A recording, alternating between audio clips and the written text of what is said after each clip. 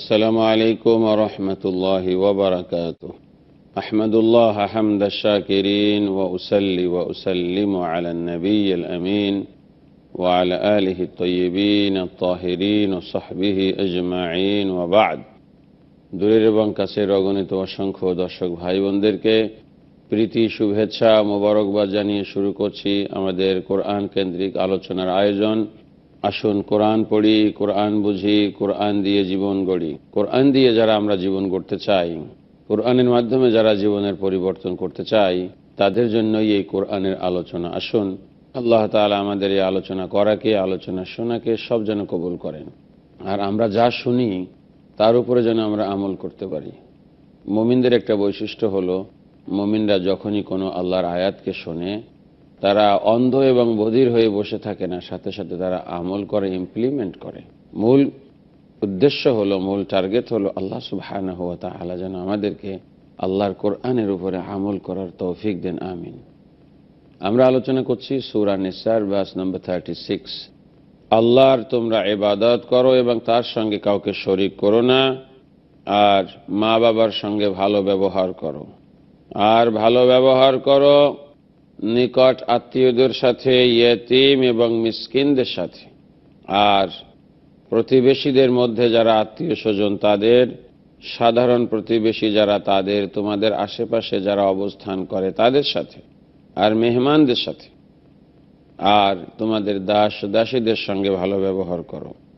নিশ্চয়ই আল্লাহ তাআলা যারা অহংকারী, দাম্ভিক, তাদেরকে আল্লাহ তাআলা পছন্দ করেন না। আমার ভাইয়েরা বোনেরা, আমাদের আলোচনা শুরু হচ্ছে ওয়াবিদিল কুরবা ওয়াল ইয়াতামা ওয়াল মাসাকিন।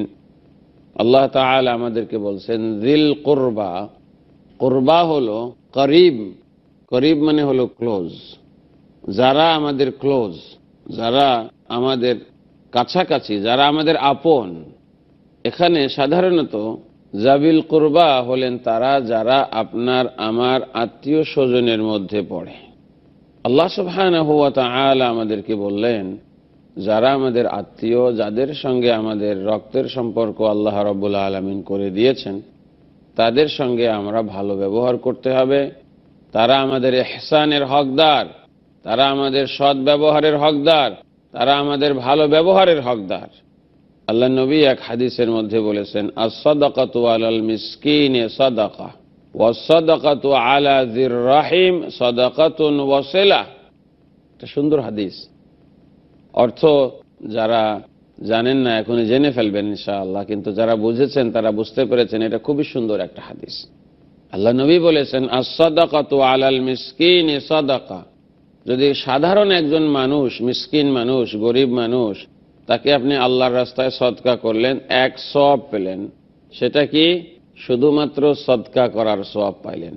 সওয়াব কিন্তু আপনার একটাই হলো, ওয়া আলা যির রাহিমি সাদাকাতুন ওয়াসিলা। তবে আপনি যদি আপনার আত্মীয় স্বজনের মধ্যে একজন গরিব মানুষকে দেন, তাহলে সেখানে আপনি 2 সওয়াব পাবেন। কেন 2 সওয়াব পাবেন? আল্লাহ নবী বলছেন সাদাকাতুন ওয়াসিলা। যেহেতু সে গরিব, এই হিসেবে আপনি সদকার সওয়াব এমনিই পাচ্ছেন। আর এই গরিব মানুষ যেহেতু আপনার নিকট আত্মীয়র মধ্যে থেকে, এই জন্য এটা সেলায়ে রেহেমি হয়ে গেল, এটা আত্মীয়তার সম্পর্ক ঠিক রাখা হয়ে গেল। আমার ভাইয়েরা, আমার বোনেরা, এই যে আত্মীয়তার সম্পর্ক, যেটা আমার বাবার মাধ্যমে যাদের সঙ্গে আমরা রিলেটেড, আমার মায়ের মাধ্যমে যারা আমরা রিলেটেড, আবার এটা হলো আপনার জাবিল আরহাম। জাবিল কুরবার মধ্যে আবার মনে করেন শ্বশুর বাড়ির সম্পর্কে আপনি যাদের সঙ্গে রিলেটেড, আপনার অন্যদের মাধ্যমে আপনি যাদের সঙ্গে রিলেটেড, এর মধ্যে সব এসে যায়। আল্লাহ তাআলা এই যে রক্তের সম্পর্কটা, রাহিম বলা হয় ওইটাকে, যে আপনার মায়ের গর্ভের সঙ্গে, এটা হলো রাহিম বলা হয় মায়ের গর্ভকে। এর সঙ্গে রিলেটেড হয়ে যারা আপনার সঙ্গে সম্পর্কিত হয়েছে, সেটা আপনার ভাই হোক, সেটা আপনার মামা হোক, সেটা খালা হোক, সেটা আপনার মামাতো ভাই হোক, সেটা আপনার আরো যারাই হোক, এটা হলো আপনার মানে জাবিল আরহাম, রাহিমের সঙ্গে যে রিলেটেড। আবার জাবিল কুরবা আপনার বাবার সঙ্গে রিলেটেড যারা, আমরা আছি, মনে করেন বাবার ভাই আছে, চাচা আছে, এরপরে আপনার ফুফু আছে, আপনার ফুফাতো ভাই আছে, ফুফাতো বোন আছে, এরকম যারা আছে, হ্যাঁ, অনেক সময় আমাদের জন্য হয়তো এই ডিফিকাল্টিজ হয়ে যায় যে আমাদের সাহায্য করার মতো এনাফ অ্যাবিলিটি নাই। হয়তো আত্মীয় স্বজনের মধ্যে গরিব মানুষের সংখ্যাও অনেক বেশি। এখন আপনার অ্যাবিলিটি কম, আপনি কি করবেন? আপনার যতটুকুন অ্যাবিলিটি আছে আপনি ততটুকুন দেন, আর তাদের সঙ্গে ভালো কথা বলেন। যদি একদম কিছু দিতে নাও পারেন, আপনিও গরিব, স্টিল আপনি তাদের সঙ্গে ভালো ব্যবহার করেন, তাদেরকে সুন্দর কথা বলেন। সুন্দর কথা বললে আল্লাহ আপনার উপরে খুশি হবেন। আর আল্লাহর কাছে দোয়া করেন যেন আল্লাহ রাব্বুল আলামিন তাদেরকে সহযোগিতার তৌফিক আপনাকে দিয়ে দেন। আমার ভাইয়েরা, হাদিসের মধ্যে এসেছে ফালাম্মা খালাকাল্লাহুর রাহিম, আল্লাহ সুবহানাহু ওয়া তাআলা যখন আত্মীয়তার সম্পর্ক সেলাই রহিমিটাকে যখন সৃষ্টি করলেন, সে আল্লাহ রাব্বুল আলামিন তো আসমান জমিন সৃষ্টি করেছেন, এবং আসমান জমিন সৃষ্টি করার আগে আল্লাহ সুবহানাহু ওয়া তাআলা কলম সৃষ্টি করেছেন। কলম সৃষ্টি করার পরে আল্লাহ সুবহানাহু ওয়া তাআলা বলেছেন উকতুব ফাকাতাব, এরপরে কলম সবকিছু লিখেছে। আল্লাহ তো সবকিছু সৃষ্টি করেছেন। এই আত্মীয়তার সম্পর্কটাকে আল্লাহ রাব্বুল আলামিন যখন সৃষ্টি করেছেন, কামাতির রাহিম, আত্মীয়তার সম্পর্ক উঠে দাঁড়িয়ে গেল আল্লাহর কাছে, কি বলল, আল্লাহ আমার একটা ফরিয়াদ আছে। যে কি ফরিয়াদ তোমার? আমার ফরিয়াদ হলো, আমাকে যদি কেউ ছিন্ন করে ফেলে, আমার সঙ্গে যদি কেউ দুর্ব্যবহার করে, আমাকে যদি কেউ মেইনটেইন না করে, আল্লাহ তাকে তুমি কি শাস্তি দিবে? তখন আল্লাহ সুবহানাহু ওয়া তাআলা জবাব দিলেন আত্মীয়তার সম্পর্ককে, আসিলু মান ওয়াসালাকি ওয়া আকতাউ মান কাতাআকি আমা তারদাইনা। তুমি কি এতে খুশি না? আসিলু মান ওয়াসালাকি, আত্মীয়তার সম্পর্ককে যে ঠিক রাখবে, আমি আল্লাহ তার সঙ্গে সম্পর্ক ঠিক রাখব।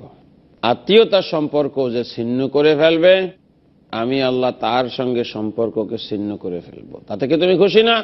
তখন বলল, বালা ইয়া রব্বি, হ্যাঁ আমার রব, এতে আমরা খুশি আছি। তাহলে দেখেন, আত্মীয়তার সম্পর্ক যদি কেউ ছিন্ন করে, আল্লাহ রাব্বুল আলামিন তাদের সঙ্গে সম্পর্ককে ছিন্ন করে ফেলে। আত্মীয়তার সম্পর্ককে যদি কেউ ঠিক রাখে, আল্লাহ রাব্বুল আলামিন তাদের সঙ্গে সম্পর্ক ঠিক রাখেন। আমরা আজকালকার জামানায় খুব কমপ্লিকেটেড এক জগতে বসবাস করি। বিশেষ করে মানুষ যখন বিয়ে শাদী করে, সংসার হয়ে যায়, এরপরে আত্মীয় স্বজনের সঙ্গে আর কোনো রিলেশন তাদের থাকে না।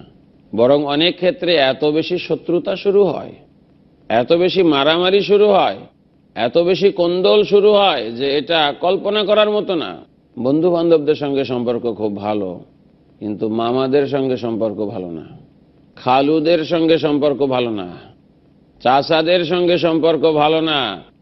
এক ভাই আর এক ভাইয়ের ছায়া দেখতে পারে না, মাড়াইতে পারে না। চাচাতো ভাইদের সঙ্গে সম্পর্ক ভালো না, ফুফুতো ভাইদের সঙ্গে সম্পর্ক ভালো না, কারণ শয়তান এসে আমাদেরকে ওয়াসওয়াসা দেয়। হ্যাঁ, এই কথা ঠিক যে মনে করেন জীবনে অনেক কিছু ঘটে, অনেক স্বার্থের বিষয় থাকে। কেউ আপনাকে ঠগাইছে, কেউ আপনাকে মারছে, কেউ আপনাকে হয়তো কোনোভাবে আপনার জিনিস জোর করে নিয়ে নিছে, এগুলো সব হয়। এগুলো হওয়ার পরেও আল্লাহ রাব্বুল আলামিন তো এগুলো সব জানেন। এগুলো জানেন দেখেই তো আল্লাহ রাব্বুল আলামিন বলছেন এই কথা যে এত কিছু হবে, এগুলো সব হবে, কিন্তু তারপরেও তুমি তোমার আত্মীয়তার সম্পর্ক ঠিক রাখবা, তুমি ঠিক রাখবা।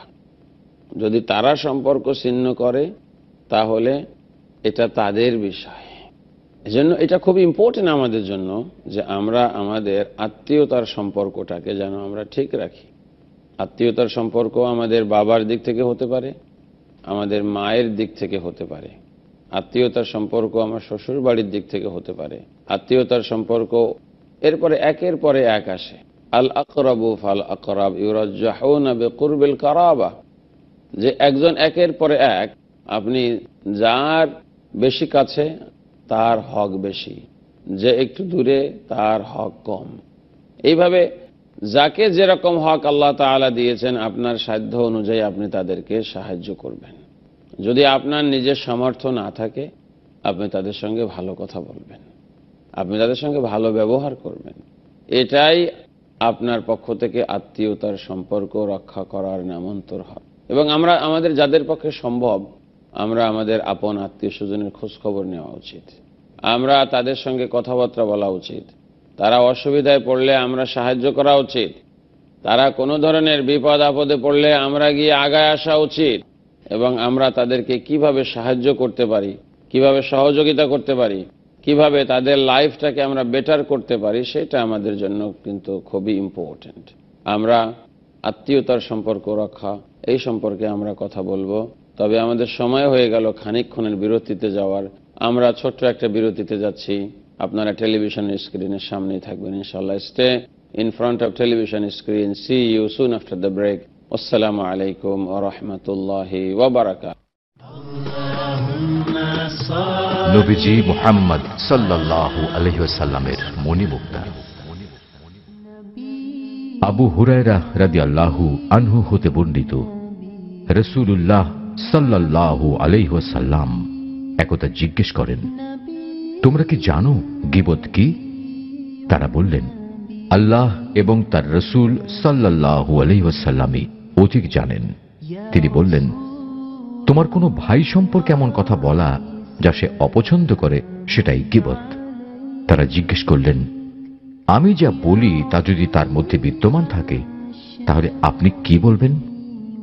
তখন তিনি উত্তরে বললেন, তুমি যা বলো তা যদি তার মধ্যে থাকে তবে তুমি তার গীবত করলে, আর যদি তার মধ্যে না থাকে তাহলে তার উপর মিথ্যা অপবাদ দিলে। সহিহ মুসলিম ৪র্থ খণ্ড, সৎ কাজ, সদ্ব্যবহার ও শিষ্টাচার অধ্যায়, হাদিস সংখ্যা ৬২৬৫।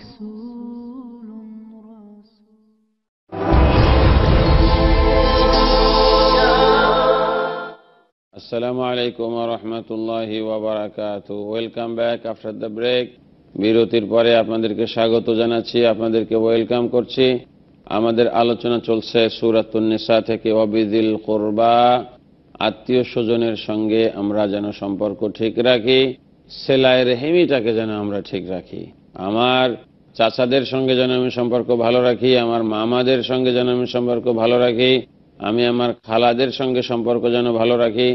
এরপরও আমার আপন আত্মীয় স্বজন যারা আছে তাদের সঙ্গে যেন আমার সম্পর্কটা সুন্দর থাকে। আমি যদি ধনী হই, আল্লাহ যদি আমাকে ফাইন্যান্সিয়াল অ্যাবিলিটি দিয়ে থাকেন, তাহলে তাদের মধ্যে যারা গরিব আছে, তাদের মধ্যে যারা অসহায় আছে, এদেরকে আমি সাধ্য অনুযায়ী সাহায্য করব। সাহায্য করলে আমি দুইটা সওয়াব পাবো। যদি সাধারণ গরিবকে আমি দেই তাহলে সাথে সাথে সেলাই রেহেমি করার সওয়াব পাবো। সেলাতুন ওয়া সাদাকা, আল্লাহ নবী সাল্লাল্লাহু আলাইহি ওয়াসাল্লাম বলেছেন। আর এই আত্মীয়র সম্পর্কটা এত ইম্পর্টেন্ট, এত জরুরি যে আল্লাহ সুবহানাহু ওয়া তাআলা আপনি আত্মীয়তার সম্পর্ক যদি রক্ষা না করেন, ছিন্ন করে ফেলেন, আত্মীয়তার সম্পর্কে গুরুত্ব না দেন, আল্লাহ আপনাকে জান্নাতে পর্যন্ত প্রবেশ করাবেন না। হাদিসের মধ্যে রাসূলুল্লাহ সাল্লাল্লাহু আলাইহি ওয়াসাল্লাম ইরশাদ করেছেন, লা ইয়াদখুলুল জান্নাতা কাতি', যারা আত্মীয়তার সম্পর্ককে কাট অফ করে ফেলে, যারা আত্মীয়তার সম্পর্কে ছিন্ন করে ফেলে, যারা আত্মীয়তার সম্পর্কে কোনোভাবেই রাখে না, আল্লাহ রাব্বুল আলামিন তাদেরকে জান্নাতে প্রবেশ করাবেন না। কাজেই কিন্তু আত্মীয়তার সম্পর্ক ছিন্ন করাটা আপনার জান্নাত এবং জাহান্নামের ফয়সালা। আত্মীয়তার সম্পর্ক ভেঙে ফেলা আপনার জাহান্নামের ঠিকানাকে কিন্তু আপনি আপনার জন্য বানাবেন নাকি জান্নাতে বানাবেন? যদি জান্নাতে আপনি ঠিকানা বানাতে চান তাহলে আত্মীয়তার সম্পর্ক আপনাকে ঠিক রাখতে হবে। আর যদি চান যে জাহান্নামে গিয়ে আপনার ঠিকানা হোক, তাহলে আপনি আত্মীয়তার সম্পর্ককে আপনি হয়তো ছিন্ন করে ফেলতে পারেন, কেটে ফেলতে পারেন, কোনো আসে যায় না। অনেকে প্রশ্ন করবেন যে আমি তো আত্মীয়তার সম্পর্ক রাখতে চাই কিন্তু ওরা তো রাখতে চায় না, আমি যতই চেষ্টা করি তারা আমাকে কাট অফ করে। আল্লাহ নবীর কাছে এসে এক সাহাবী বলল, ইয়া রাসূলুল্লাহ, ওহুম ইয়াকতাউনানি, আমি তাদের সঙ্গে সম্পর্ক ভালো রাখি অথচ আমার আত্মীয় স্বজনরা তারা খালি আমার সঙ্গে সম্পর্ক ছিন্ন করে। আমি যত কাছে যাই ওরা তত দূরে যায়, আমি যত ওদের সঙ্গে কানেক্টেড হতে চাই তারা আমাকে ডিসকানেক্ট করে দেয়। হোয়াট শ্যাল আই ডু, আমি এখন কি করব? আল্লাহ নবী বললেন, ফাইন কুনতা কামা কুলতা, যদি তোমার সিচুয়েশন এরকমই হয় যে এরকম কথা তুমি বলেছ, তাহলে কি হবে যে তুমি তাদের উপরে তুমি ছাই নিক্ষেপ করতেছো আসলে। আর মূলত আল্লাহ তাআলার পক্ষ থেকে ইয়াকুন জহির, তোমার জন্য একজন সাহায্যকারী ফেরেশতা তোমার জন্য আল্লাহ করে দেন। সুবহানাল্লাহ। যারা আত্মীয়তার সম্পর্ক ঠিক রাখার জন্য চেষ্টা করে আর আত্মীয়রা সম্পর্ককে ছিন্ন করে, আপনি ভালো কথা বলেন ওরা বকাবকি করে, আপনি গিয়ে তাদের বাড়ি বেড়ান, তাদের গিয়ে দেখা সাক্ষাৎ করেন, তারা আপনাকে ওয়েলকাম করে না, তারা সব সময় নেগেটিভ। হ্যাঁ, আমরা মানুষ হিসেবে আমাদের মনেও ক্ষোভ আসে, রাগ আসে। আমাদের মানুষ হিসেবে আমরা মাঝে মধ্যে অভিমানী হয়ে যাই যে ওই ভাইয়ের সঙ্গে সম্পর্ক রেখে কোনো লাভ নাই, এই মামার সঙ্গে সম্পর্ক রেখে কোনো লাভ নেই, এই চাচার সঙ্গে সম্পর্ক রেখে কোনো লাভ নেই, এই ফুফুর সঙ্গে সম্পর্ক রেখে কোনো লাভ নেই, কারণ ওরা খুব খারাপ, ওরা এটা করছিল, সেইটা করছিল, আমাকে এটা করছিল, আমার বউকে এটা করছিল, আমার ছেলেকে এটা করছিল, মেয়েকে করছিল। এরকম যদি হয় তাহলে আল্লাহ তাআলা আপনাকে সাহায্য করার জন্য একজন ফেরেশতা দিয়ে দিবেন, যে তারা যখন দুর্ব্যবহার করে ফেরেশতা আপনাকে হেল্প করবে। আর ফেরেশতার হেল্প যদি আপনি পেয়ে যান তাইলে তো আপনার আর কোনো অসুবিধা আছে? কোনো অসুবিধা কিন্তু নাই। দেখেন, আপনি যখন মাজলুম হন তখন আল্লাহ তাআলা আপনার পক্ষে হয়ে যান। আপনি যখন জালেম হয়ে যান, আল্লাহ জালেমদেরকে পছন্দ করেন না, তখন অসুবিধা হয়ে যায়। কিন্তু ওই যে এক হাদিসের মধ্যে এভাবে এসেছে, একজন মুশরিক, একজন নন মুসলিম এসে হঠাৎ করে আবু বকর সিদ্দিক রাদিয়াল্লাহু তাআলা আনহুকে গালাগালি করা শুরু করছেন। গালাগালি করা শুরু করলে আল্লাহ রসুল সাল্লাল্লাহু আলাইহি ওয়াসাল্লামের সামনে এই ঘটনা ঘটতেছিল। আল্লাহ রসুল দেখতেছেন কি হচ্ছে এবং আল্লাহ রসুল মুস্কি মুস্কি হাসতেছেন। আবু বকর রাদিয়াল্লাহু তাআলা আনহু ওনাকে গালাগালি করতেছে একজন, কিন্তু উনি সবর করতেছেন, উনি কিছুই বলতেছেন না। তিনি হঠাৎ করে আল্লাহর নবীর চেহারার দিকে তাকালেন। আল্লাহর নবীর চেহারার দিকে তাকায় তিনি দেখতে পেলেন যে আল্লাহর নবী মুস্কি মুস্কি হাসতেছেন। আল্লাহ রসুলের হাসি দেখে আবু বকর একটু কনফিউজড হয়ে গেলেন যে ব্যাপার কি, আমাকে একটা লোক বকে, দুর্ব্যবহার করে, আর নবী এটা দেখে হাসেন, কারণটা কি? বেশ কিছু সময় গেল, ওই লোক বকাবকি করেই যাচ্ছে। আবু বকর সিদ্দিক রাদিয়াল্লাহু তাআলা আনহু মনে করলেন যে না, আর চুপ থাকা যায় না, সে যা বলেছে আমি কিছু সুন্দর করে জবাব দিই। তো উনি জবাব দেওয়া শুরু করলেন। আবু বকর সিদ্দিক রাদিয়াল্লাহু তাআলা আনহু যখনই জবাব দেওয়া শুরু করলেন, রাসূলুল্লাহ সাল্লাল্লাহু আলাইহি ওয়াসাল্লাম সাথে সাথে তার মুখটা বেজার হয়ে গেল, মুখটা কালো হয়ে গেল। এত সময় হাসি মুখ ছিল, এত সময় স্মাইলিং ফেস ছিল, এখন তার মুখটা কালো হয়ে গেল, মুখটা বেজার হয়ে গেল। আল্লাহ রসুলের মুখ এখন বেজার দেখে আবু বকর রাদিয়াল্লাহু তাআলা আনহু আরো কনফিউজড হলেন। এনিওয়ে, ওই লোকটা বকাবকি করে চলে গেল। আবু বকর রাদিয়াল্লাহু আনহু শেষের দিকে এসে কিছু জবাবও দিয়েছেন, কিন্তু আবু বকর রাদিয়াল্লাহু তাআলা আনহু বুঝলেন না যে আল্লাহর নবীর এই চেঞ্জের কারণটা কি। ওই মুশরিক লোকটা চলে যাওয়ার পরে তিনি নবী সাল্লাল্লাহু আলাইহি ওয়াসাল্লামকে বলেন, ইয়া রাসূলুল্লাহ, আমি তো একটা জিনিস বুঝতে পারলাম না, লোকটা যখন আমাকে বকা দিচ্ছিল তখন আপনি হাসতেছিলেন, আমি জবাব দিচ্ছি না, একদিক দিয়ে ওয়ান সাইডেড বকেই যাচ্ছে আর আপনি হাসতেছিলেন, আপনি স্মাইলিং ফেস ছিল আপনার। কিন্তু আমি যখনই ডিফেন্ড করা শুরু করলাম, আমি যখন আত্মপক্ষ সমর্থন করা শুরু করলাম, আমি নিজে জবাব দেওয়া শুরু করলাম, কারণ লোকটা তো বেঠিক ছিল, তখনই দেখলাম আপনার চেহারাটা কালো হয়ে গেল। আমাকে একটু বলবেন মেহেরবানি করে? রাসূলুল্লাহ সাল্লাল্লাহু আলাইহি ওয়াসাল্লাম বলেন, আবু বকর, তুমি তো জানো না আমি আল্লাহর নবী হিসেবে আল্লাহ আমাকে দেখাইছেন, যখন ওই লোকটা তোমাকে বকা দিচ্ছিল আর তুমি তার জবাব দিচ্ছিলে না, আল্লাহ রাব্বুল আলামিনের পক্ষ থেকে একজন ফেরেশতা তোমার পক্ষ হয়ে জবাব দিচ্ছিল, আর ফেরেশতা তার 14 গোষ্ঠী উদ্ধার করতেছিল। তা তুমি বলো আবু বকর, ফেরেশতা কি ভালো জবাব দিতে পারবে নাকি তুমি ভালো পারবে? ইয়া রাসূলুল্লাহ, ফেরেশতা তো ভালো জবাব দিতে পারবে আমার চেয়ে। হ্যাঁ, এই জন্য আমি মুস্কি মুস্কি হাসতেছিলাম যে তোমার গুনাহগুলো মাফ হয়ে যাচ্ছে, তার ঘাড়ে চলে যাচ্ছে তোমার গুনাহগুলো মাফ হয়ে, সে গুনাহগার হয়ে যাচ্ছে আর ফেরেশতা তার জন্য বদদুয়া করতেছে। তা ফেরেশতা তোমার পক্ষ হয়ে তাকে বদদুয়া করতেছে, তুমি যে এই সুযোগটা পাচ্ছ, এই প্রিভিলেজটা যে তুমি পাইছো আবু বকর, এতে আমি খুশি হব না? কও, আমার আবু বকরের জন্য আল্লাহ ফেরেশতা নিয়োগ করে দিয়েছেন, আমি এত খুশি হয়েছিলাম মনে মনে। কিন্তু আনফরচুনেটলি, দুঃখজনক হলেও সত্য, আবু বকর, যখনই তুমি কথা বলা শুরু করলে জবাব দেওয়া শুরু করলে সাথে সাথে আল্লাহ রাব্বুল আলামিন ফেরেশতাকে উইথড্র করে নিয়ে গেলেন, ফেরেশতা আর নাই।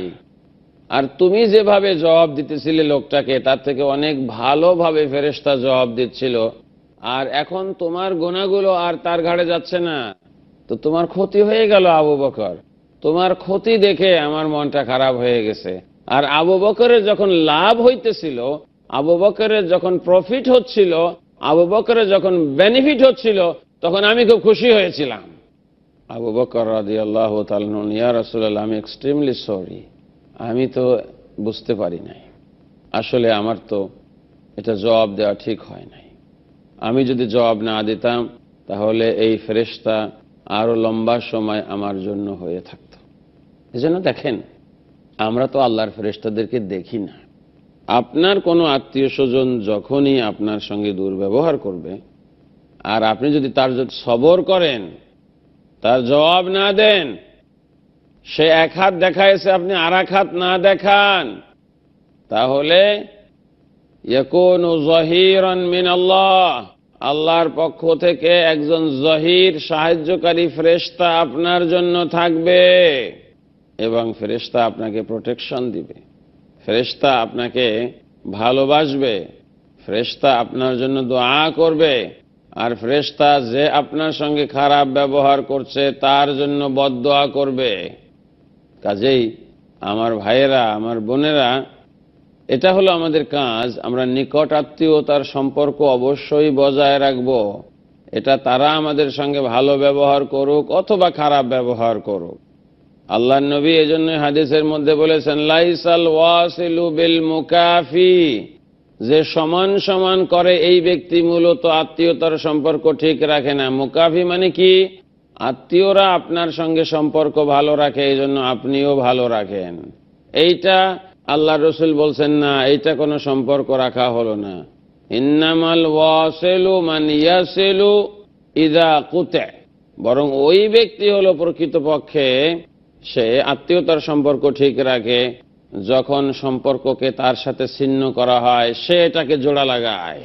কাজে আমরা সবাই সবসময় চেষ্টা করব আত্মীয়দের মধ্যে স্বার্থ নিয়ে, সুবিধা অসুবিধা নিয়ে, জায়গা জমিন নিয়ে, টাকা পয়সা নিয়ে, আত্মীয়তার সম্পর্ক নিয়ে, লেনদেন নিয়ে বিভিন্ন রকমের অসুবিধা সুবিধা হয়, কথাবার্তা হয়, ডিসপিউট হয়, আমরা ঝগড়াঝাটি হয়, রাগ গোসা হয়, এগুলো হবে। এগুলোকে সব কিছুর উপরে উঠে স্টিল আমরা আত্মীয় স্বজনের সাথে সম্পর্কটা আমাদের রাখতে হবে, সিলাই রেহেমি আমাদের রাখতে হবে, কারণ এটা আমাদের জান্নাত এবং জাহান্নামের ঠিকানাকে নির্ধারণ করে। আমার ভাইরা, আমার বোনেরা, দর্শক মণ্ডলী, আসুন আমরা আত্মীয়তার সম্পর্ক যেটা আল্লাহ রাব্বুল আলামিন ঠিক রাখার জন্য বলেছেন, এটাকে আমরা ঠিক রাখার চেষ্টা করি।